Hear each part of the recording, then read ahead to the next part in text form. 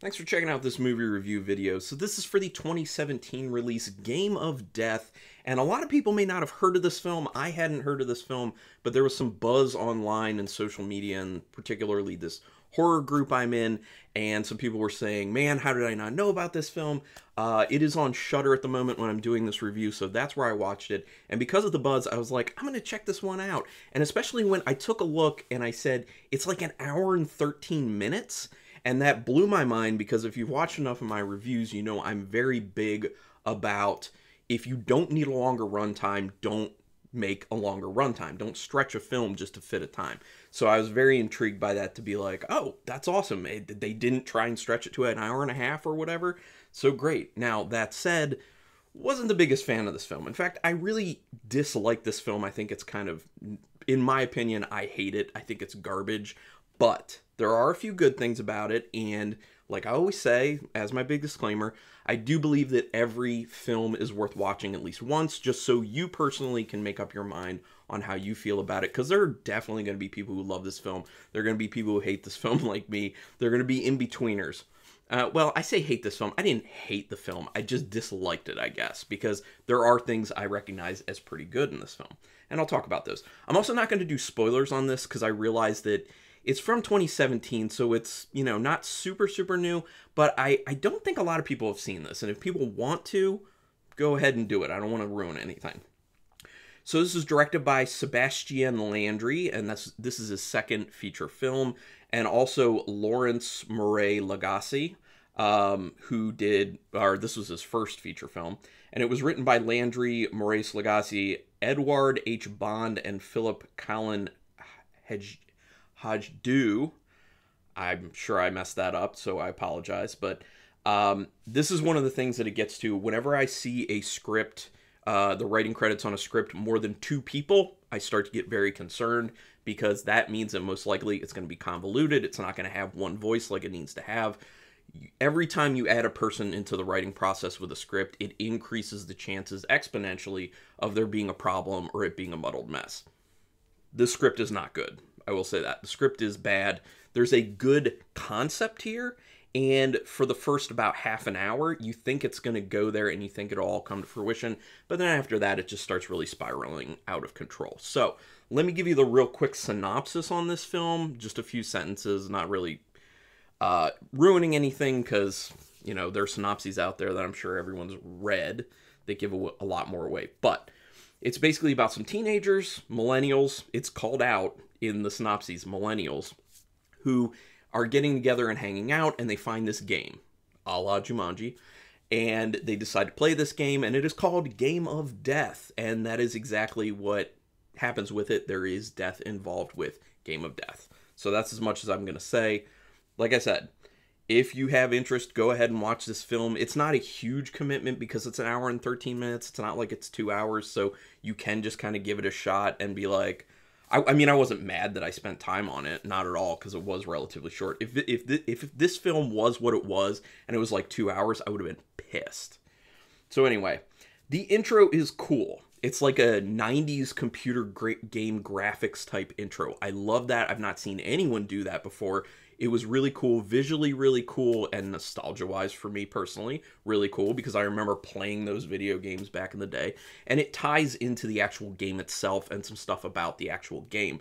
That said, too, the Game of Death game is a really cool design. It looks cool. It's used really well in the film, too, not just from the standpoint of how it looks and how the rules of the game go, but also there's a noise that the game board makes that gets integrated into the actual music, which I thought that was kind of brilliant and a really cool, inspired thing that happens in this film. See? I didn't hate it. There are things I like about this. It's millennials, and it feels like it's millennials since there's so much recording on with random stuff on their phones. It did a good job of like giving it that kind of like nowadays younger generation feel, but at the same time, like a lot of those recordings were more distraction, and they didn't really add much of anything to the actual film. And that comes to one of the other issues with the film, is that the characters suck. Like, they're paper thin characters. They're extremely weak. I could have cared less about any of them. I would be interested to know in the comments if anyone watched this film and felt that they really felt for any character involved, because I did not. I don't know if that was intentional or not, but it shouldn't be. Like, you should connect on some level with characters in the film, and it just does not happen. Like, they're poorly written characters. This goes back to what I was saying. The script is not good. There's a good concept, and then there were some good practical effects.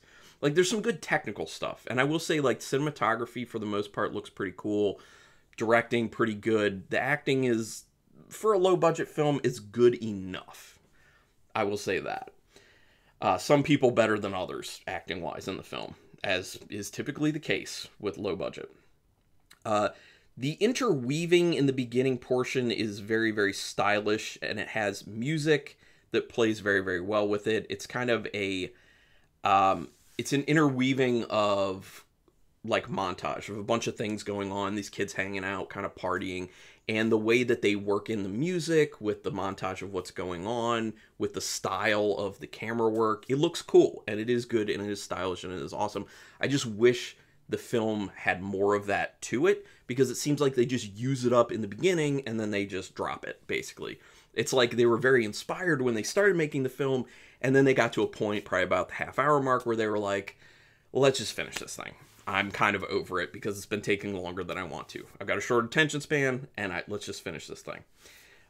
It's very sexually focused in the very beginning, which I don't know if it's really supposed to be satire in that aspect or not, because of, like, the perception of young people, and they're always horny and trying to get it on and blah, blah, blah. Because there's, like, this just grouping of sexuality and drug use, and it's just, you know, it's cliche. It's unbelievably cliche, which goes back to the whole, you know, script's not great. But I don't know if it was intentional for the overly sexual aspect of it, but it's not needed, really. I mean, you can make it a little bit sexual, but to the degree that they take it, it's just like, why? It just seems dumb. The first death in this is done with CGI, you can tell, but it's kind of done from a distance, so it actually looks good. And there is, then the second one, I think, uses a little bit of practical and CGI, and it kind of, you know, there's a mix of the CGI and the practical throughout the film with every death, and I think that the way they did that was good. It was kind of the perfect mix, in my opinion, and when they did use CGI, it doesn't look like crap. They did it kind of far enough away, or in a way that it looks good. So good job on that. From that aspect, they did well with it. And there's copious amounts of gore too, which I did enjoy. And I think that's one of the things that people are really enjoying when I'm seeing people commenting about enjoying it online, is the some of the death aspects of it and the gore. So that is well done. There's intentional shaking of the camera for some intense scenes that are early on, but I think they kind of stepped over a line a little bit. Like, you can shake it a little bit when it's kind of like an intense scene, which is what they did, but they did it too much. They went too far with it. They sustained it too long. It was too much, you know, just kind of like pull it back. And in general, this film, I would just say, like, be more restrained. It's very over the top. It's very ridiculous in the way that it's done, and it doesn't work. I don't know if it was just supposed to be that way for some reason, but for me, it just did not work that way. It just makes it come off as just kind of dumb. It's interesting how they incorporate noises from the game into the music, like I was talking about. That was pretty awesome and ingenious. The characters are exaggerated. That's another thing. I was saying that they're weak characters, but they're also very exaggerated. It's kind of like every single character is like one personality trait, just exaggerated to the nth degree, basically. And none of them are likable. Some of them are downright annoying. It's, ugh. I mean, I really just found myself being like, I want everyone in the film to end up dying, because I can't stand any of them, really. There's a real drawn-out scene that's supposed to be funny, but it's actually unbelievably annoying and stupid. And that kind of gets to another thing with this film, which is, yes, I said kudos because it's only an hour and 13 minutes, but it feels longer than that. How can a film that's under an hour and a half feel longer than that? That's a pacing issue. That's a writing issue. That's just an issue. Yeah, that's bad. That should never happen. That should never happen. And like I said, like, it was moving well and it was engaging for like the first half an hour. It's just like, it just all started the wheels started coming off after that, and it was just this downward spiral into just like boring and drawn out and unfocused and exaggerated and dumb, and just, yeah, it went downhill fast. At one point, they transitioned to a montage of different animations as a way to speed up what would have been kind of the best part of the film, honestly. I think they did that for budget. Now, the animation portion of it does look kind of cool, and it's a mixture of a bunch of animations, which I thought was interesting. But at the same time, like, that was potentially going to be your bread and butter montage if you did it, like, actual filming-wise. But I assume it was based off budget, so I guess it wasn't the worst thing they could have done. But at the same time, I think they should have kind of cut some of the other stuff and tried to see if they could make it. Like, gone bigger at that time. Like, really gone bigger. Because the way they end the film, they could have and should have probably gone big, and it's just like this whimpering finish, in my opinion, that was very unsatisfying and whatever. Very overwrought. So the acting, like I said, good enough. Cinematography looks good, and especially for being low budget, I will say that. You know, visually, there's some really good stuff going on. Kudos for only the, specifically an hour, 13 minutes, and 24 seconds, but it's still too long at that, somehow. That says the script is not there. Should have spent a lot more time on that script, and maybe had less people involved. There's a good premise with good gore, but there's no real story with a cast comprised of super weak characters, like I've already said. The point they're going for, I believe, in this film is that younger generations are brought into a world where they are screwed no matter what they do, and it wasn't ever of their design. Which is a good point and a good theme. It's been done before a little bit, here and there. Like Assassination Nation is a very great example of what this film kind of tries to do, but those things on vastly different levels. Assassination Nation is an amazing film. This film tries to do basically the same theme terribly. Just a nosedive. So, that said, the directors, I would like to see do something else, not have them involved with the actual writing, get a really good writer, get a really good script, because it looks like they have a good eye. And with practical effects and CGI, it looks like they know what they're doing. Like, they could put together a good film. They just need the bones, like the good bones to build around. So, I would be interested to see what they'll do in the future. So, out of 5 stars with half stars in play, it's 1 star. I mean, it's a 1-star film. I can't give it much more. I was between 1 and 1.5, but at that point, what's the point? Between 1 and 1.5, because it's bad.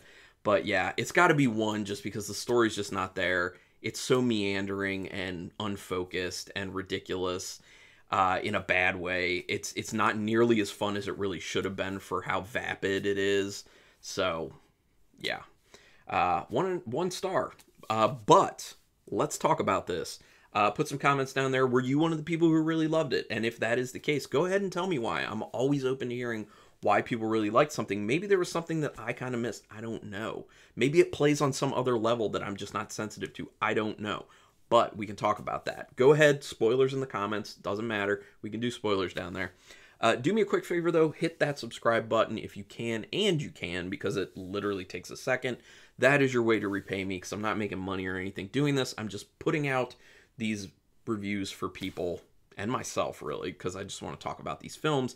And it's the comments that are really what I'm looking for here. So I want to keep some of you same people engaged, because there are people who pop up with some amazing comments. So if you are a subscriber and you hit the notification bell as well, you'll always know when my videos are hitting, so you can see what I have to say, and then we can have a cool conversation.